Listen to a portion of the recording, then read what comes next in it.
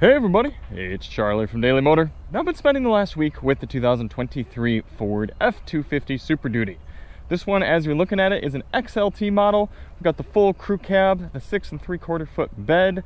The way you're looking at it, $70,000, but if you do without some of the options like the Sport Appearance Package, the tonneau cover, and the sunroof, you can be much more reasonable, kind of mid-60s or so. And by the time you factor in some sort of rebates and you work with your dealer and stuff, I bet you could be walking out of the door for about $60,000 for this truck. And for everything that this truck is capable of, that's really not too bad of a price. I see a lot of commentary out there online about, oh, new trucks have become so expensive. And that is true. Trucks have become expensive, especially if you pony up and you get something like a Lariat, or even more so one of the Platinums or Limiteds like that.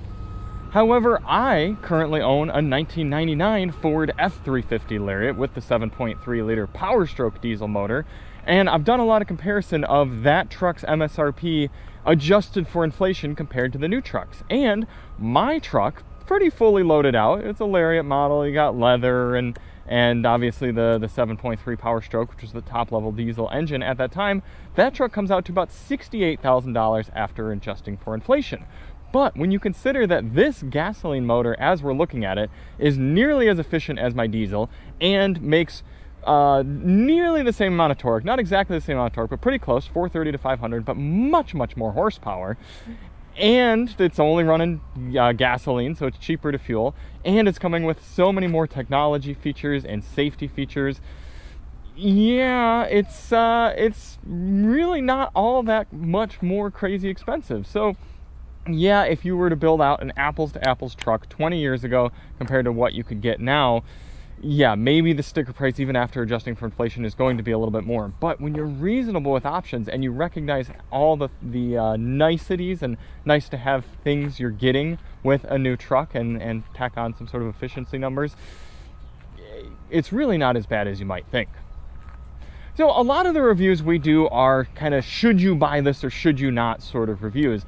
And that's a little bit tougher to do with a truck like this, because realistically, if you're buying a heavy duty truck, you probably have specific needs. And that's the beauty of the HD truck market here in America in 2024, is you can tailor these vehicles so specifically to what you want. You pull up a build configurator for, I mean, even a light duty truck, but especially a heavy duty truck like this, and there's so many little tiny tweaks you can make to the configurator to get the truck exactly how you want it. So I'm not going to necessarily tell you you should or should not go out and buy the F-250 versus the 2500 from Chevy or GMC or the Dodge.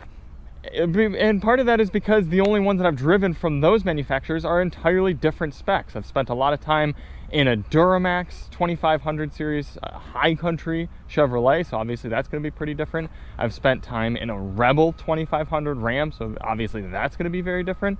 But we can at least go for a drive, and I can show you some of the features of this truck and sort of help show you what Ford's bringing to the table with this newest generation of Super Duty. I should also point out we have a few other videos, like a fuel economy test on this 7.3 Godzilla gasoline motor. We've got an infotainment breakdown, we've got a sound system test, all that will be linked below.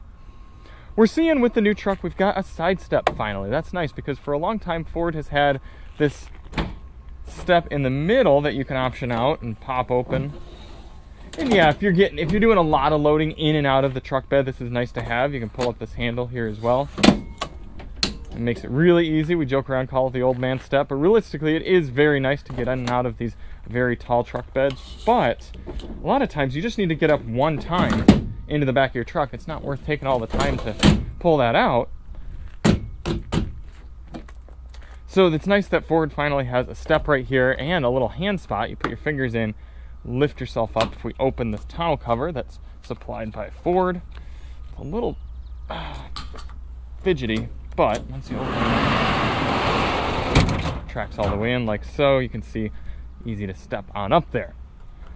This truck is equipped with the Pro Power onboard that gives us a 2 kilowatt max, 20 amp wall style outlet in there. You can get even more power, I believe, depending on how you configure it. One thing that has certainly inflated with trucks over the years is the height of them. It's virtually impossible for me at 5'10" to reach into the back of this truck without climbing onto some sort of step, whereas my old truck from 1999 is very easy to reach into the back of the bed. And I don't know why trucks have to become so large. There's plenty of people who don't need the height of these trucks. Ford also has given you a step on the side right here, so it's easier to get on up and reach into the top of the bed, which is good. No big surprises in the back of the Super Duty. You can fold the seats up, do some sort of storage optioning down there.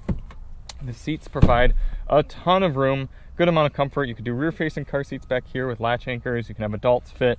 You got 2 USB-C ports, a wall-style outlet, and a 12-volt, some air vents, cup holders, that panel roof up there. No big surprises. It's a decent place to be in the back of this crew cab.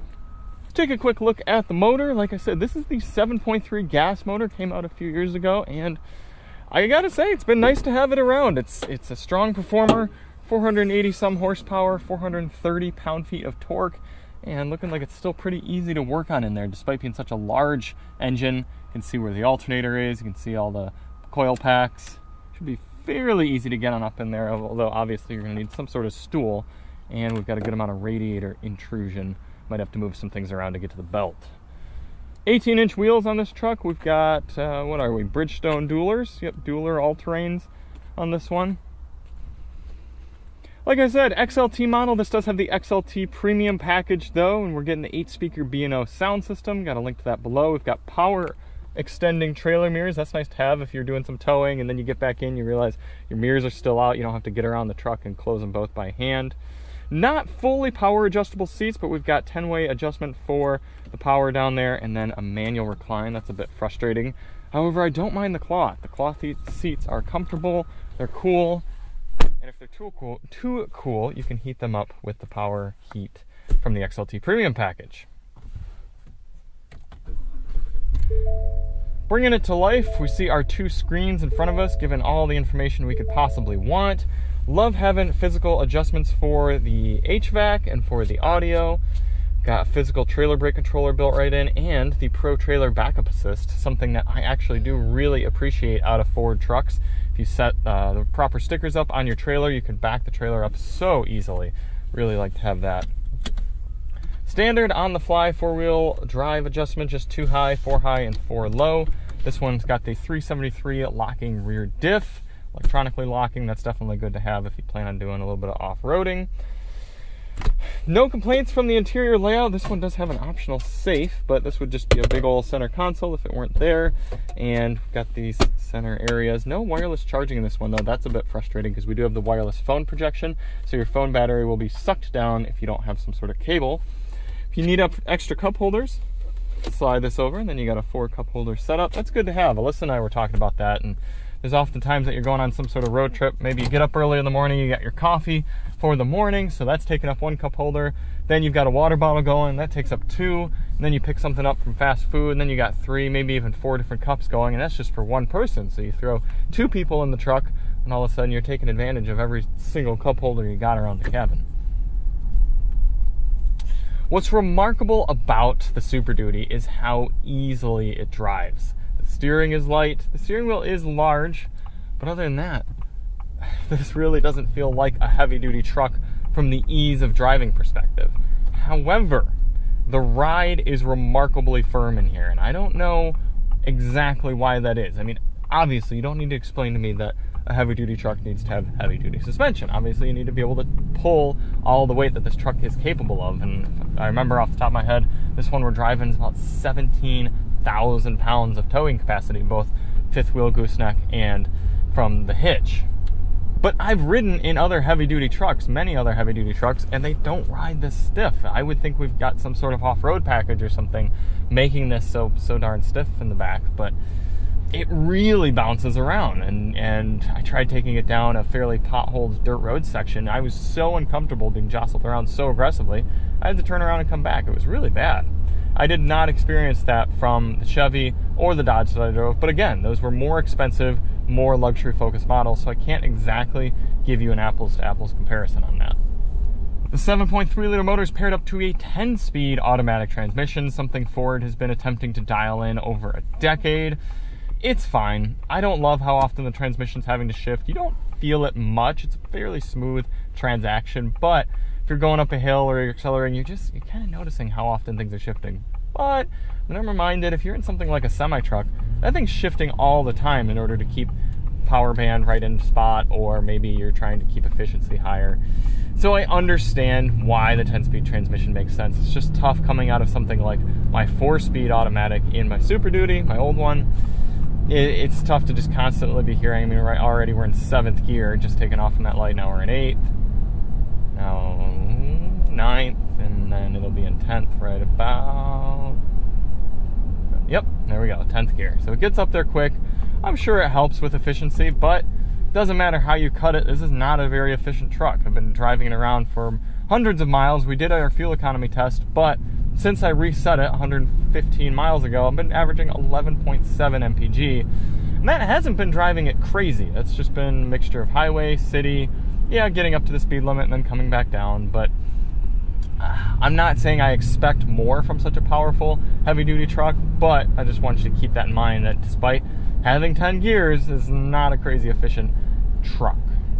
I will say the throttle tuning is remarkably strong in this car. I don't like how Ford tuned it. We do have a few different drive modes, and if you drive around in normal, which I've been spending most of my time in eco to try to tone down the throttle response, but if you drive around in normal, it's a very aggressive throttle tuning, and I think they did that in order to make the truck feel more peppy and more aggressive, so that people come in for a test drive and they go, oh wow, this thing's got a lot of get up and go. But really what it is just very aggressive throttle tuning. The engine's getting a lot of fuel with just a little bit of accelerator pressure. And that results in a jumpy, kind of overly eager driving experience when you're driving this thing around. So again, I've usually been just driving around in eco. It helps the truck feel a little more linear and more normal. But I will say it does add to the ability of being able to drive this truck like it's not such a large, heavy-duty, capable sort of vehicle. The mixture of the potent engine, the well-designed mirrors, the light steering, the competent brakes, I can drive this truck around like it's a more light on its feet sort of machine. I don't feel weighed down by this truck the way I do in something like my old 7.3 Power Stroke. That truck, when I get in, I've knowing that I'm committing myself to just a casual drive. I'm always letting people in. I'm always taking turns really slow. This truck, I can drive it around very lightheartedly. I will also say, not many nitpicks or complaints from my end. It's a straightforward vehicle, and I suppose the biggest frustration I have had driving it around is a wandering on the highway. You're always having to be cognizant of kind of how you're driving and staying from within the lanes, because it is easy for this truck to wander away. But other than that, I mean, the interior layout's good, comfort's been good.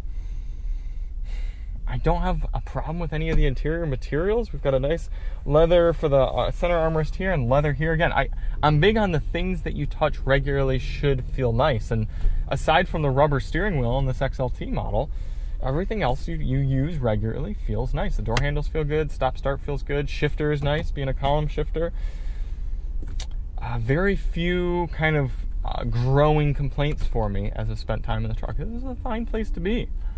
It is tough that the competition is so tough. That's again why I'm not really telling you exactly you should buy this over one of the competitors, because yeah, one, I'm not super well versed in the heavy duty truck game, and two, they all make pretty competent products at this point. I did really like spending time in the 2500 High Country we had from Chevy. I will say that the technology suite in that truck is vastly superior. I much prefer the infotainment in the new Chevys. And I do prefer the interior layout and general feel of the Rams. But from an ease of use and a reliability standpoint, I do think my money would probably be going toward the Ford. I will make the observation that the ease of use of this truck does take a little bit away from the kind of deep pleasure that some people get from driving a heavy-duty truck. Like when I get in my 99 Power Stroke, yeah, it's got heavy steering and it's cumbersome and it's loud and kind of takes its time getting up to speed. But I sort of revel in that industrial feel and feeling like I really am driving a serious piece of machinery.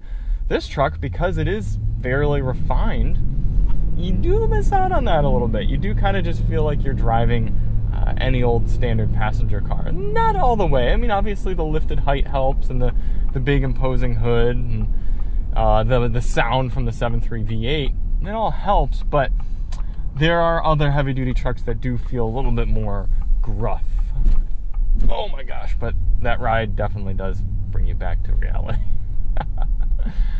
Alright, so after a week with the truck, where does it rank on the Daily Motor leaderboard? Let's take a look. Top of the leaderboard right now is made up by the Kia EV9, the Hyundai Ioniq 6, and the Toyota Prius. This is where this truck is going. It's going to be ranked number 6, right below the Hyundai Tucson and right above the Mercedes GLS 450. And that's mostly because this is a fairly subjective list, and I was looking forward to driving this truck, and there's really nothing about it that's blown me away after spending time with it. That list is made up of vehicles near the top that, as I spent more and more time with the truck, I was just really compelled, or I should say more and more time with the cars, I was really compelled by the packaging, by everything it offered, and I would want to rush out and buy one. And after driving this, all I would want to do is rush out and buy a first-gen Super Duty. It just makes me like my older truck more. I'm not super enamored by the styling. I think that big air dam down there is ugly. I don't know. I see trouble. But it is a competent truck, and I do think Ford did a lot right with it. And if you need an HD truck, I think this one's going to serve you well. So thank you all so much for watching. If you do want to see more on the Super Duty, check the link below, and we'll see you on the next one. I'm Charlie from Daily Motor, and as always, heavy duty truck on.